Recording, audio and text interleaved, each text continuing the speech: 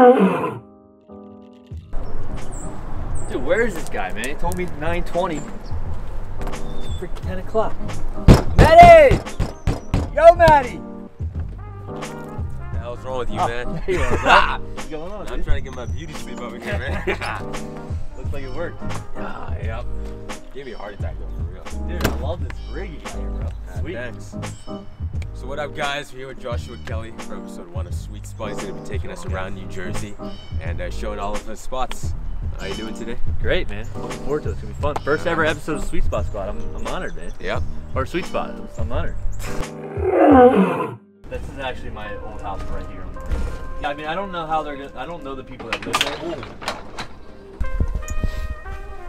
Which one, that White House? No, actually, this one to the right.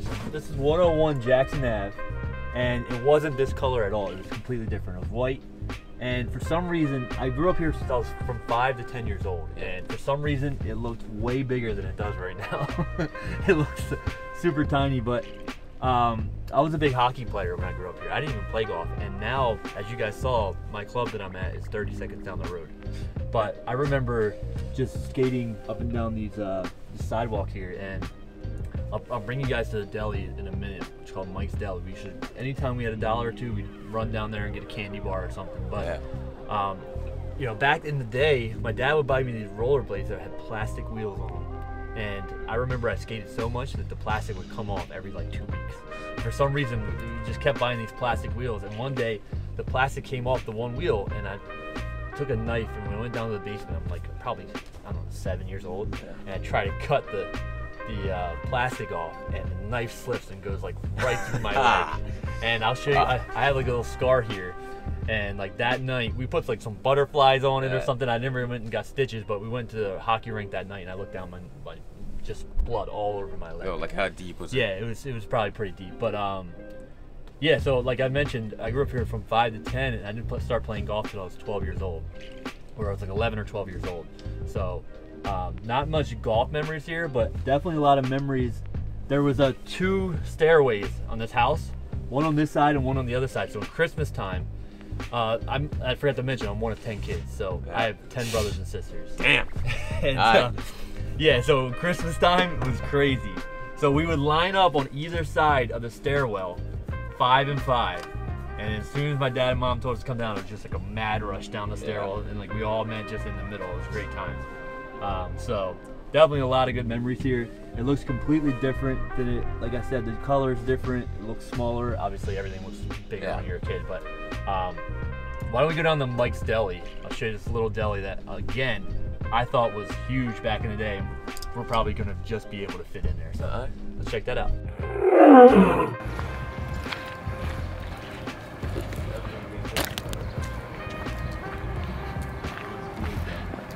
Yeah, so this used to be Mike's Deli, and now it's Northfield Deli. But they had like a little rack that ran up the middle. And I just remember coming here all the time. My dad gave me $1 or something. I would run down here and get a candy bar. My sister tells me the story that she bought a candy bar one day and I stole it from her. Yeah. And it like breaks my heart that, that I don't know if I did or not. I can't confirm or deny that, but it's crazy to think my house, I can see my house and it's like only a few steps away. But back in the day, it felt like it took forever to get here. And it's just cool to, I really haven't been back here since I was a kid. So it's really cool to see this place for the first time. And like I said, it's, again, it just looks about 1/3 of the size as it was. Yeah. That's a little deli that I used to go to. There's a bike path right here. What's cool about this neighborhood is the bike path that extends probably 5 miles that way and 5 miles this way. We used to ride our bikes. We had a couple friends that lived down there. And it was a really good neighborhood to grow up to. I was born in Northeast Philly but we moved here when I was 5 years old. So, and then from when I was 10 years old, we moved to Galloway, which I grew up there. So, hey, how are you? Great. You know, we gotta get a candy bar for old times, right? What's your favorite candy bar? Twix. Mine fluctuates between Twix and Snickers. Yeah, it depends what the Snickers has the So, nuts in it though. You don't, are you allergic? No.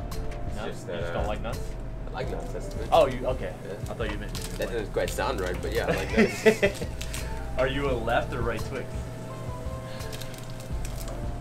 right, dude. I go with the left because a lot of people don't know this about me, but I'm actually left-handed. So, yeah, let's get some candy bars.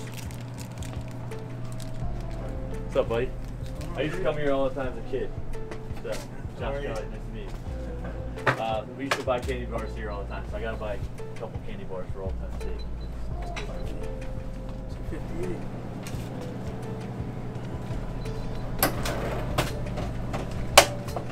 Don't tell my mom I haven't eaten breakfast yet, right? I'm just kidding. Good luck, buddy. Alright, I'm going. Appreciate it. Okay.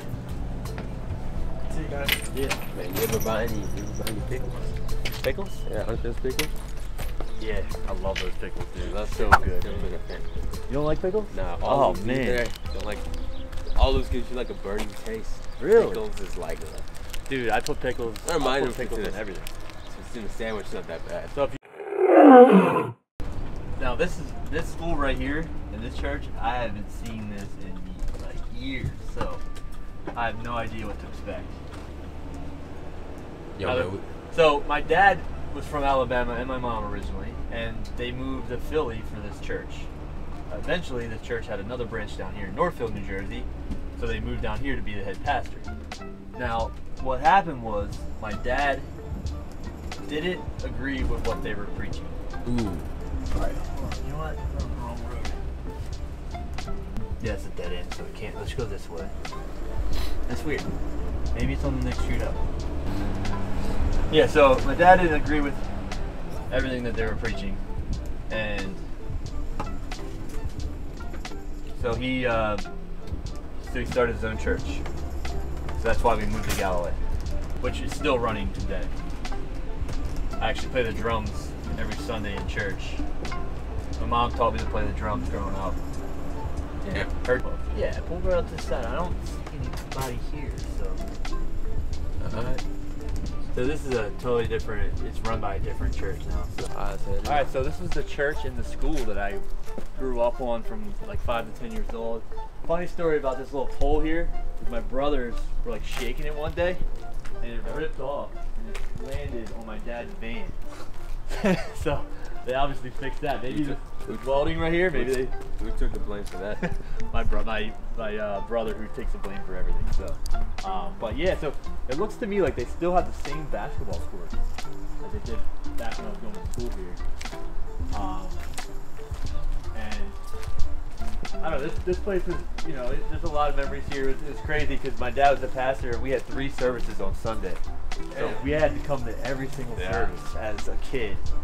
And you know, that was brutal. And if we acted up, then we didn't get any snacks. So, yeah, I mean, this is just crazy. It brings back a lot of memories, but it's pretty cool how they have the same basketball goal. I mean, obviously they're new rims, it looks like, but as far as the backboards, the poles are all the same. A lot of good games went down here. A lot of perfect Foursquare situations. Perfect basketball little goal for 3-on-3 or 4-on-4. You're gonna have to go out the gate, get the ball every time it goes out. Yeah, exactly. And then there's a little side yard here where we play other things. But like I said, I mean, I keep saying it, but it's just crazy how much smaller it is than I remember. I haven't been here in probably, I don't know, 20 years probably. 30 years old now, and last time I've been here was probably 10 years old, so 20 years. Crazy. But here it is. I mean, it's not much. It's not much to look at, but a lot of memories here. This was the church your dad didn't agree with. No, it's run by somebody else now, but yeah, so the church that he was pastoring at, he didn't agree with some of the stuff that they preached. So, he was like, you know what? He studies the Bible. He's like, you know what? I don't agree with some of the stuff I don't think. So, kind of respect that. Let them know he didn't agree with it. Yeah, he told them. He tried to show them people, and they said no. They basically said kick him. I don't know. I don't think. You want to try it? See if it's open? I don't even know if it's open. I just try it. See if it's open. Hopefully they kick him out. They kicked him. Alright. Get out. Oh. Yeah.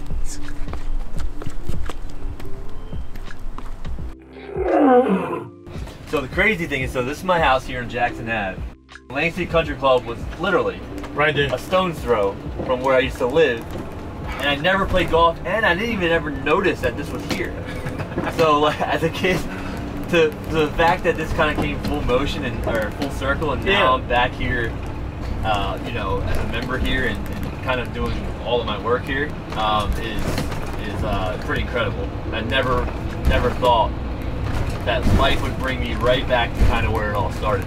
Just now realizing that this was this close. It's kind of crazy. What music you listen to? Every genre. Every genre. What's your favorite? My favorite is hip hop and rap. Yeah. Yep. Drake's probably my favorite artist. Oh. How, man? Like, I mean, dude, I love. I mean, obviously, Notorious B.I.G. Yeah. Oh my gosh. Love. I mean, obviously they're legends. Eminem, big M guy. I don't know, man. You mentioned him like fourth. I'm not sure about that one. I mean, no. I mean, you check out his new one, Music to Be Murdered By? No, yeah, no. I've listened to that over a couple times. But. Come on, man.